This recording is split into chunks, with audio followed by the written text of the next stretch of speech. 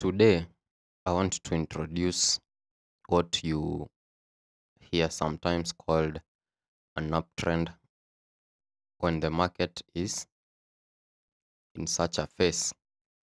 And basically, what we mean when the market is in an uptrend, we mean that the market tends to form new highs in terms of where price is closing at, and then it tends to form lower lows.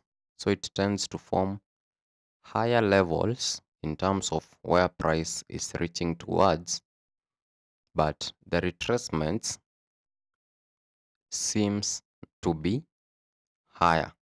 And what do I mean by that? You see this level here, you can see the market went up and then the market traded down to this green line that you can see.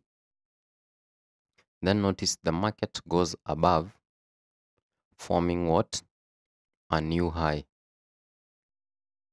And then notice the market trades back lower, but this low is the farthest, like the market does not go back to this previous low. So that's why we are calling this low over here a higher low.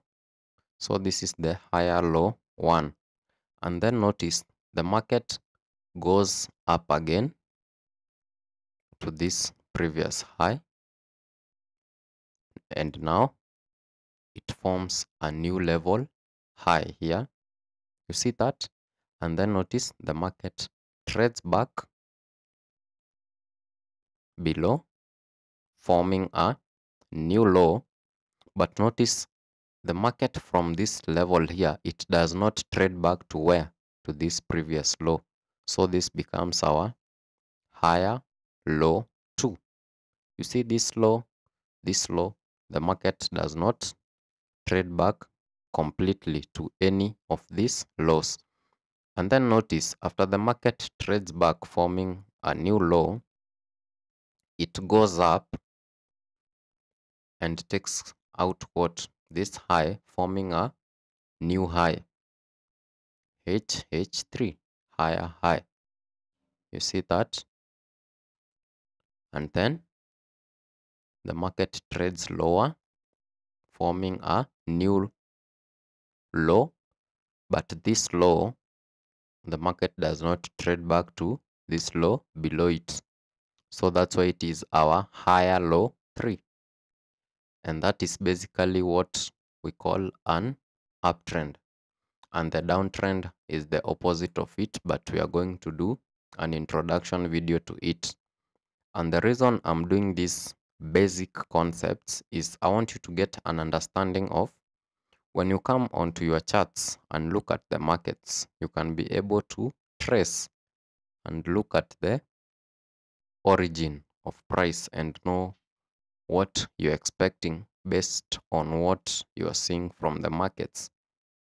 So over the weekend, I want you to install TradingView on your laptop or phone, and then MetaTrader 5 or MetaTrader 4 on your phone, and then install the MyFX Book app on your phone.